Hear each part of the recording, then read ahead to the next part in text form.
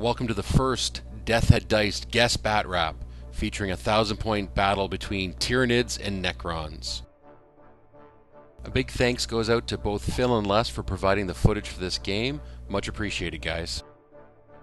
We'll start off looking at Les's Necrons. He's brought 2 squads of warriors, 9 in each squad, led by a lord with Mind Shackle, Scarabs, Resurrection Orb, and Staff of Light, and they are both mounted into Ghost Arcs. He also has a squad of 9 Immortals, led by an Overlord with Mind Shackle, Scarabs, Resurrection Orb, and War Scythe, and he's also brought a squad of 5 Scarabs. Moving on to Phil's Tyranids, he brought 16 Gene Stealers with Toxin Sacks, a Doom of Malachi, 3 Tyranid Warriors with Scything Talons, 2 with Death Spitters, 1 with a Barbed Strangler. The Tyranid Prime is also attached to this unit, and he has Scything Talons and a Death Spitter. There's 18 Termagants with Devourers, 20 Hormagaunts with Scything Talons, and 2 squads of 3 Spore Mine Clusters, which aren't pictured, and a Zoanthrope. Now we'll do the roll to see who goes first. And it looks like the Tyranids will be going first. So we'll take a look at the table and how Les and Phil set up. The terrain was laid out by Les's kids, so big thanks there. And you'll see the black pieces that look like crude are actually the Spore Mines. So as part of the rule for the Spore Mine Clusters, they get deep striked in before the beginning of the turn. Now, the Les's vehicles appear to be deployed, but they're actually just on the table. Now, Phil realized after doing this that the Spore Mines are supposed to deep strike, so all of them are supposed to come in base-to-base contact. Unfortunately, we didn't do that, but we were aware of that and won't make sure that mistake doesn't happen again. So on to Tyranids turn 1.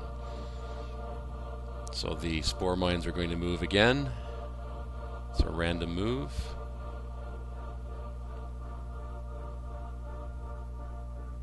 And I believe there's 6 of them. Originally they were going to be 1 squad of 6, but Phil actually broke them down into 2 squads of 3.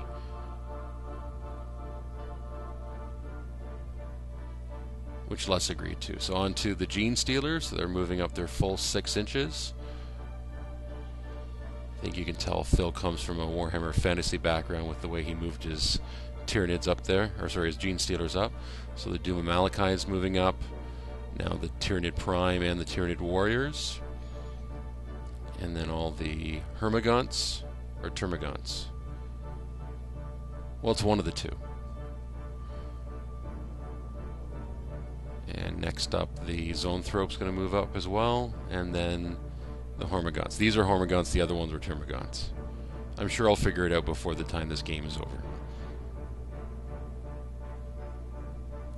So next up in the shooting phase, the Tyranids are going to run up. Sorry, the Gene Stealers are going to run up, so they get a 2-inch run.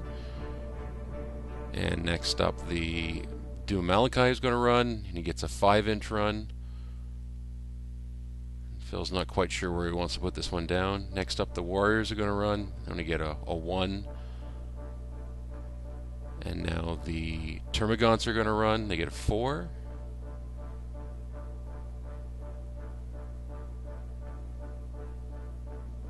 And they're staying behind some cover. Try to avoid those weapons from the Necrons. Next up, the Zoanthrope's going to run.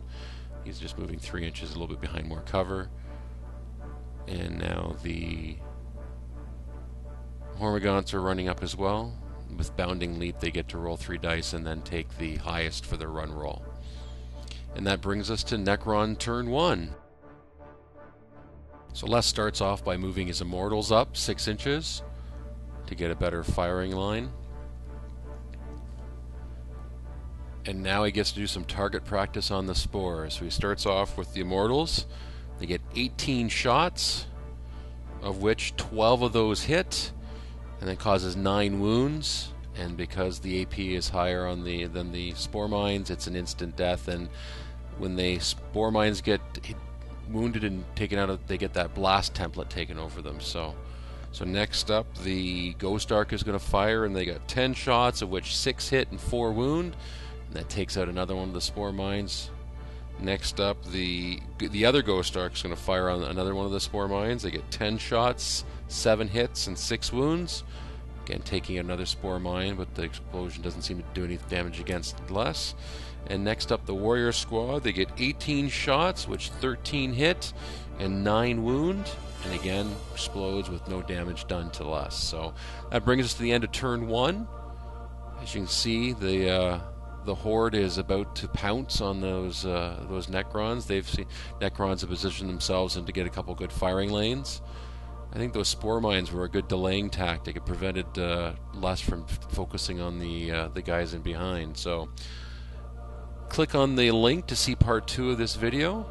And remember, if you want to see more of these BatReps, please subscribe, because the more subscriptions we got, the more people we know are watching, and we're more likely to do them, make more of them.